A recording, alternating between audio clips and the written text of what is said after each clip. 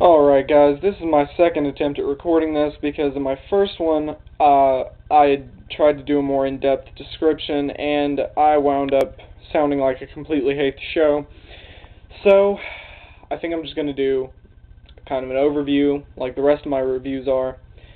Okay, Sword Art Online, second arc, all-time online. I have done a review on Sword Art Online already, the first arc, or Aincrad arc. And this is the second one. Okay, well, general story, just very basic. Asuna is trapped in a place. There's a giant tree in Norse mythology. Norse mythology that is called Yggdrasil, and Asuna is now trapped in a cage in the branches of Yggdrasil. If you want to learn more about that, I guess look it up or just watch the show. Okay, so Kirito is trying to save her. She is still trapped in the game and cannot get out. Kirito is now free to go into the real world, and he now actually does go into the real world. There are parts of the show where he is in the real world, and I don't know, I thought a lot of that was kind of unnecessary.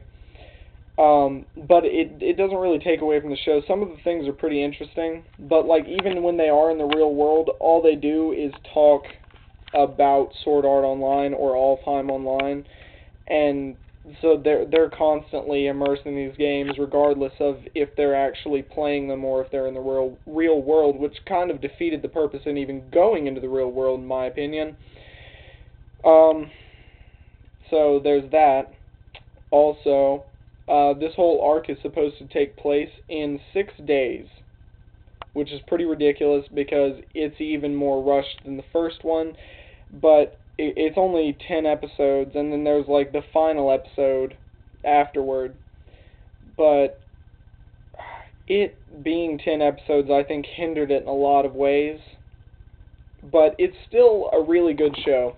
It feels less like a video game than the first one because it felt like they put more emphasis on the fact that it was a game in the first one, and this one kind of bends the rules more in certain parts, and they treat it more like a real world situation in a lot of ways, which I can't necessarily say I enjoy, but at the same time it keeps the feeling of a game, but they kind of got rid of that idea. Like, they kept the idea of like you can die now, there's now magic and that sort of thing, but the characters don't act as much like it's a game as they did before, because even though they were fighting for their lives, they still knew that it was a game, and now, even though they can die, they still act extremely serious about it, which kind of reminds me of people who actually play MMOs.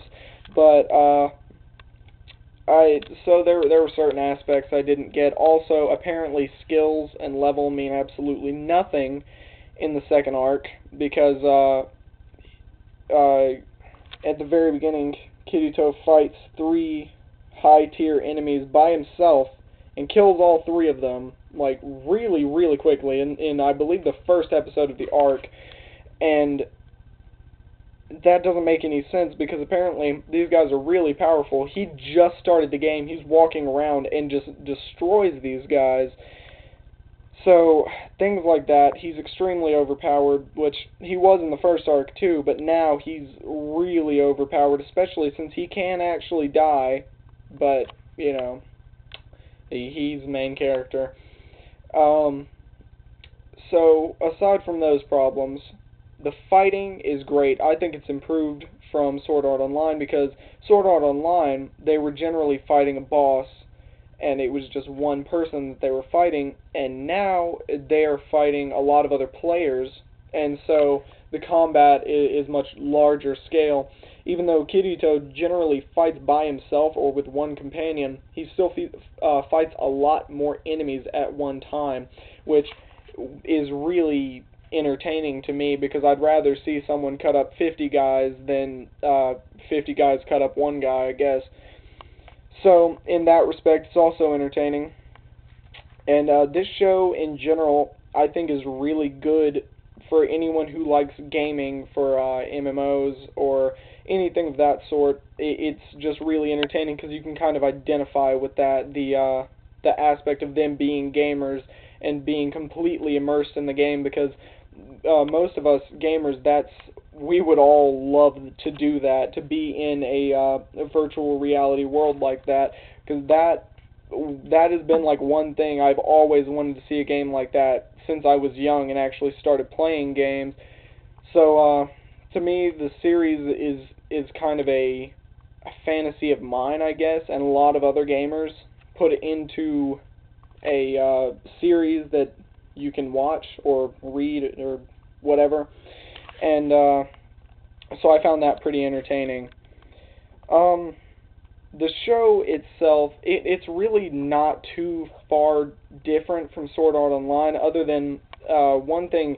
Kirito changed his playing style entirely from Arc 1 to 2. He's still kind of a solo player, but now instead of one or two normal-sized, like, light swords, I guess, or average-sized swords, he wields one enormous sword that's about as big as he is, and I don't know, certain things like that I didn't completely understand. Also, they talk about magic and stuff.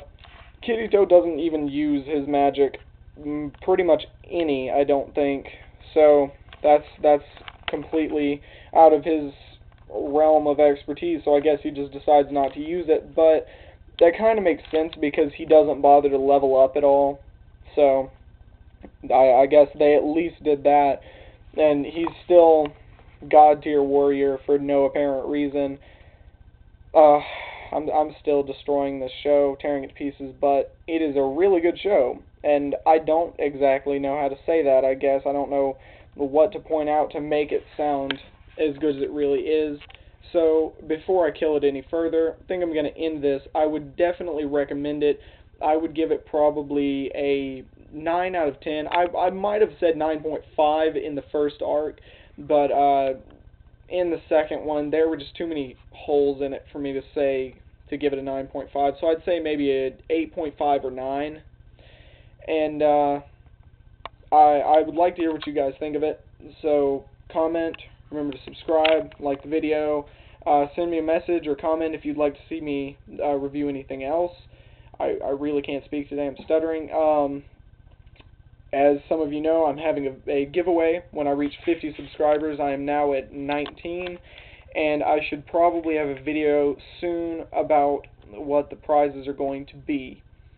And I think that's all for this time. So it's the Anime Observer. See you next time.